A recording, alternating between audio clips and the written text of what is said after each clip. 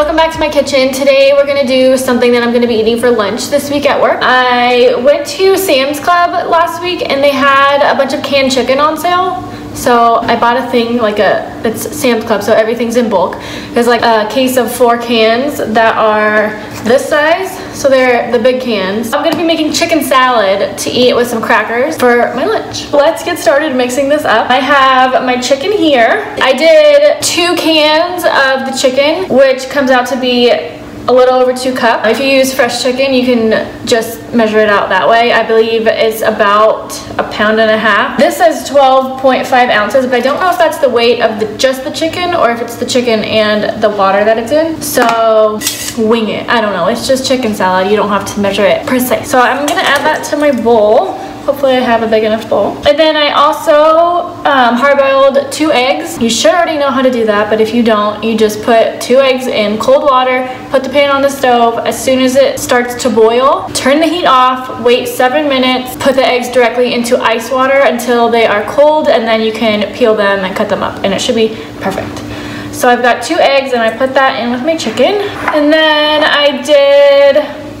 So I used the recipe, but I didn't go exactly by the recipe. I just picked and choose what I wanted to put in there. It does say to put celery, but I'm not the biggest celery fan. So if you want to put celery in it, put celery in it, but I'm not going to. You can't make me. So instead of celery, I went with all the other things on the list. One of the ingredients was red onion, and it says 1/4 cup. I think this is about 1/4 cup. I'm not too sure. By the way, the recipe did not ask for eggs. I put eggs in there by myself. I've never made chicken salad before, but I've made tuna salad.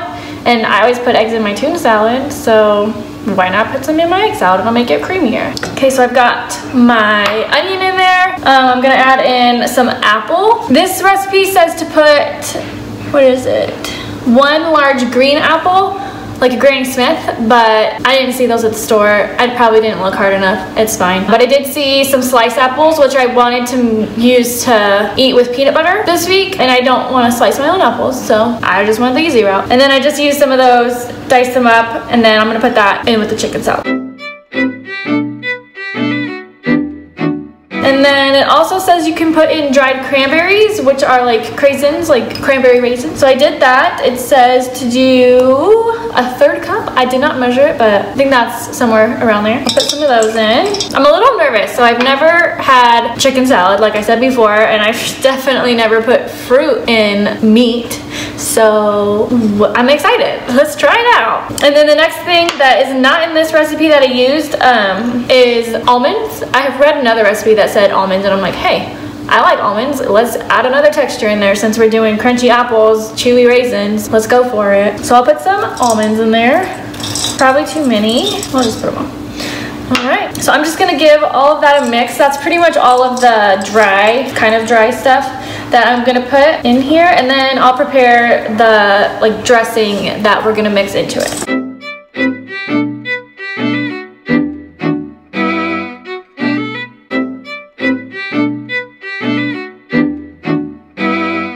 Okay, now we can make the dressing in this little bowl here. So I've already measured out some Greek yogurt. You can use mayo if you want to, but I wanted to do something that was a little healthier this week because I'm really struggling with not eating my leftover Halloween candy. So we're trying to get some protein this week.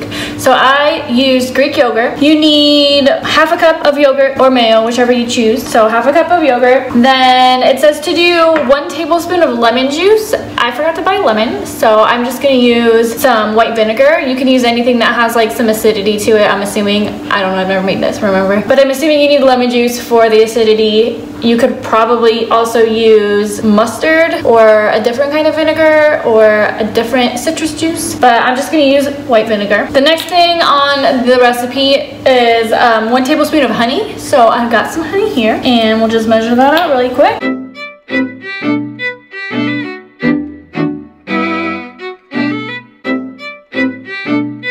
And then I'm gonna add some seasonings to it. The recipe calls for garlic powder, salt, and pepper to taste.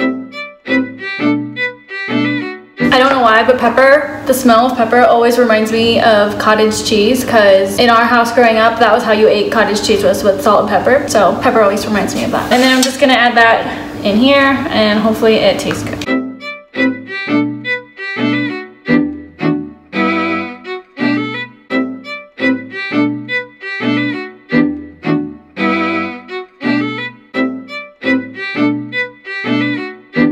I like it. I'm not sure. It's not bad. I might put a little bit more seasonings in it. I know there's an actual onion in there, but I think I'm gonna add a little bit of onion powder. And then I think I'm gonna add some more garlic and a little bit more salt because that was not enough. But that's why it says to taste. You gotta taste it. You gotta make sure it's good. Because if it's not, you won't eat it and it's just gonna rot in your fridge. And you'll have to throw it out at the end of the week like I usually do. All right, so this is what it looks like up close and personal. I think I'm excited. I'm gonna try it one more time just to be sure because you never know what might happen. Trying to get all the bits in one bite is hard. It's good. Yeah. The way that I'm gonna eat it this week is just with these Triscuits. I got the reduced fat ones because I'm trying to be healthy, right? We'll see. Hopefully I enjoy it because I don't have a backup plan.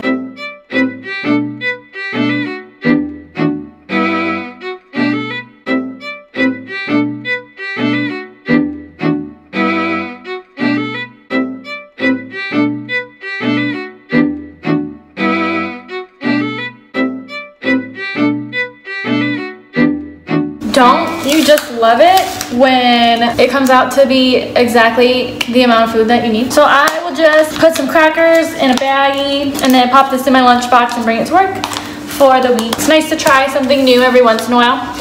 Let me know if you make this at home and let me know if you like it because I'm curious. Thank you for watching this video. I hope to see you next week when I think I'm gonna start to do like a Christmas cookie series. I know Christmas is coming soon. I know it's only November, but I love cookies. We all know this already, I'm sure. And I've got a couple recipes that I want to share with you guys. So I hope you are ready for that. If you like this video, go ahead and give it a thumbs up for me and you can subscribe or follow me here. I am on YouTube and on Facebook, so follow me there. You can also follow me on Instagram. I'll have all of my usernames at the end of the video for you to search for. Thanks again, and I will see you next time. Bye.